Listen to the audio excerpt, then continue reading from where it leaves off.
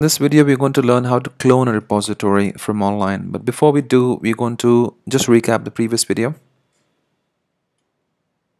So in the previous video, we learned that how to go ahead and create the multiple branches. Okay, and we go to overview, click on branches, merged. Okay, so if you remember, master branch was first created and then pushed onto the repo online. Then the developer 1 had created branch 1, written all his changes, and then developer 2 had created the branch 2 out of master and written all his changes. And then finally at one point they both decided to push their changes and merge it to master.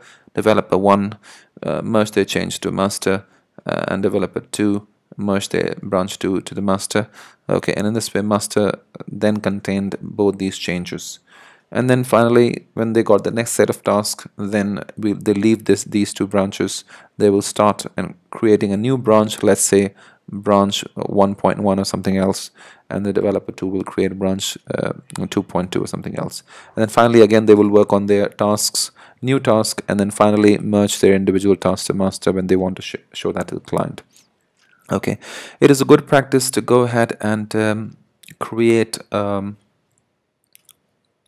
issue. Okay, so if you go to setting, alright, so go to settings, then go to issue tracker, click on private issue tracker. Okay, save it, and then you'll see that you will have this tab available on the left hand side which says issues. Create an issue. So let's say that developer 1 needs to go ahead and perform a certain task like create a slider. So let's say create slider. You can write any description that you want. You can select whom you want to assign it to. Okay, and let's just create the issue. Okay, so you've got this create slider. Okay, now what you can do is let's say there's another developer who's been given this particular task. You can always add him to the particular team project. So you can go over here, you can click on projects, you can create a new project from here and then invite that person into it. All the developers will be working on it. Okay, so let's see. So let's go back to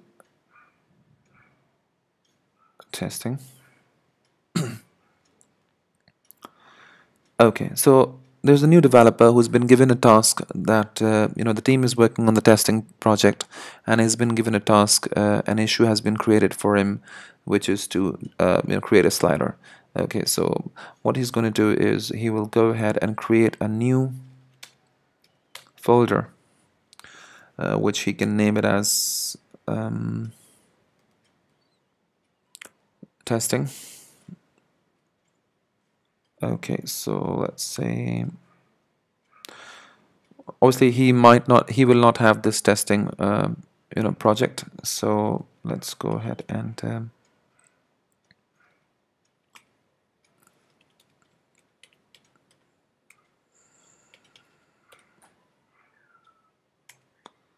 sorry, one moment.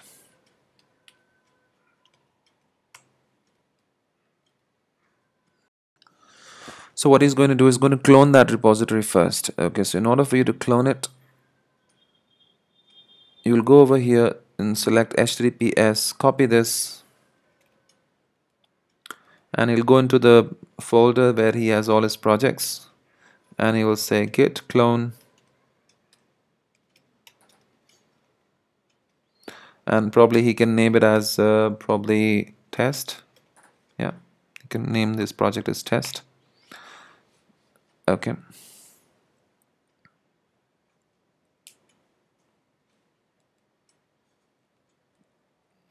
cool. All right, so what has happened now is that everything that is inside of the master branch on the testing project has been cloned into the test directory. So if you go to test directory, ls, you can see that all of these files are there, which were there online. So he has pulled everything from online, and you can check cat index.php. You can see all of these changes are there. Yes. Okay. Now he's been given a task that he needs to go ahead and create a slider. Okay, so he's going to create a new branch. He's not going to disturb the original branch. So what he can do is he can do git branch. So he can create a new branch with the name of create slider. So it's better to use the same name or same slug for the issue, because that's what he wants to do. So create slider is the slug, so you can use create slider. So what will happen is that a new branch will be created out of the master branch, which has everything inside of it into the create slider repo. So you can say git branch, and now you have the master branch and the create slider branch. Okay, so he's a new developer. Okay, he doesn't have all the other branches. He only has the master. He's created a new branch, which is create slider. Now he's going to go to git checkout. So he's going to go into that branch, create slider, and if you check ls, you can see there are all the files are there. Now, okay, now his job is to go ahead and create a slider. So he goes ahead and creates a file. Let's say touch slider.php,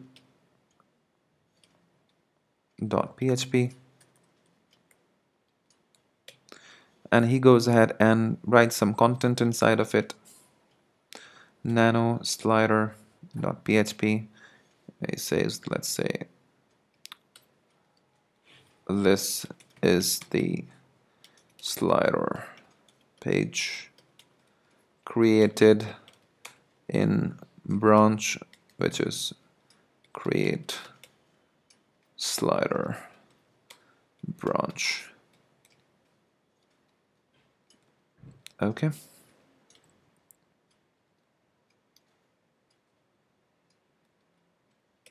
Cool.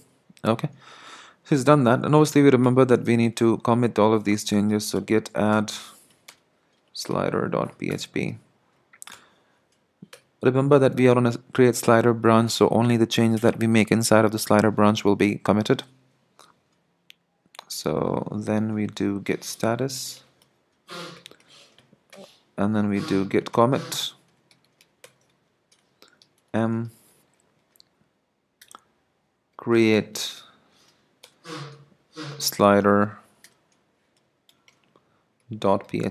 file and add content to it. Okay, he's done that, right? So he's created a slider.php file, he's put the content inside that, and he's gone ahead and committed those changes. Now all he has to do is push these online. Okay, so all it's going to do is git push origin master, no, not master, because we're inside of the create slider file. So sorry, create slider branch slider, and this is going to be pushed to online under the testing branch. Okay, so let's try that out. And you can see, sure enough, now you have 4 branches. So there's another developer who has come in, and this is the active active branch, which is create slider. If you click on it, go to source code, select create slider branch, and sure enough, you have the slider.php, which has got all of the content inside of it. Okay. So this developer has done his work. Let's say he's done his work. He's created the slider, he's created this file, which is responsible for showing the slider and everything. Okay, so he's done his job. He goes ahead and tells the other 2 developers that were working on the project, who were resting at this time, let's say, they were not doing anything. He goes in and tells them, you know what, I've completed my task. He goes to issue, clicks on it, writes a comment that, I have done it, and I'm going to commit it and merge it to the original one. So what he's going to do is click on comment, go over here, and he's going to merge the create slider branch, which is basically a copy of the master branch, but it is the only thing which is different is slider.php file and with some content in it. So it's going to go ahead and merge that. They all three come to an agreement. Okay, that's fine. You go ahead and merge your changes in. Your changes look good, and you can go ahead and merge all those changes into the master branch. Okay. So he goes ahead and do git checkout.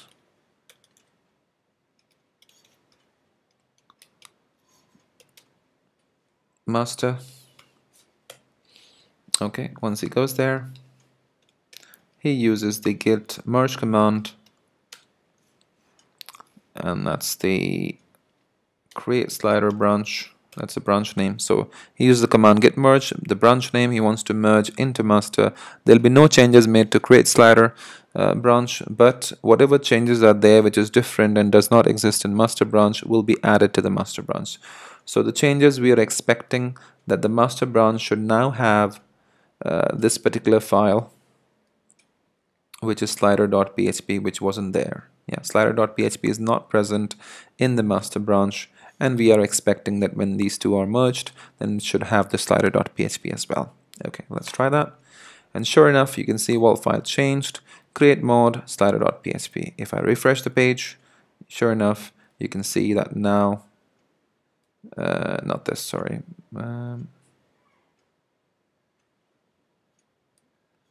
Okay, one moment. Click on that. Go to merged, click on master, source,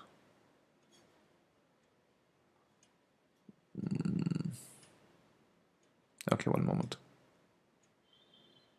Of course, the reason why it's not showing over here in the master branch is because he has gone ahead and merged these two branches locally, but he hasn't really pushed these changes. Okay, so if you check ls locally, yes, you will have the slider.php. You won't have it online because you haven't pushed it. So all you have to do is say git push origin master, and sure enough, if you click on this, it's been pushed online. Refresh the page.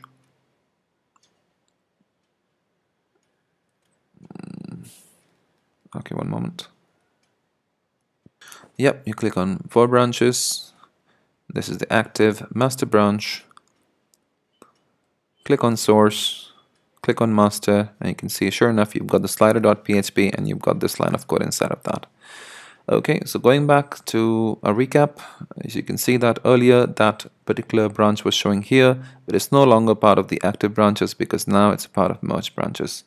So developer 1 with the branch 1 has done his job, merged it to the master branch. Once he has done his job, developer 2 has done his job, merged his branch to master branch, and now another developer who comes in, who had a task, who had an issue to create a slider, he goes ahead and creates a branch called create slider, works on it, speak to everybody, and goes ahead and merges his line of codes to master. So you can see that how easy the Git system is. There are multiple developers who are working on the same project, collaborating from different places without having to worry about who is doing what, because all of the information they will be able to see over here. All the commits that have been done to that project is clearly visible over here, right? You can see all of the comments, all of the different changes have been showing over here. They can always go back to any particular comment and see what was inside of it, what was added, what was removed. All of that information will be there. Okay, so I hope you liked the video, and in the next video we're going to discuss how to go ahead and tag a particular comment. Okay, see you then.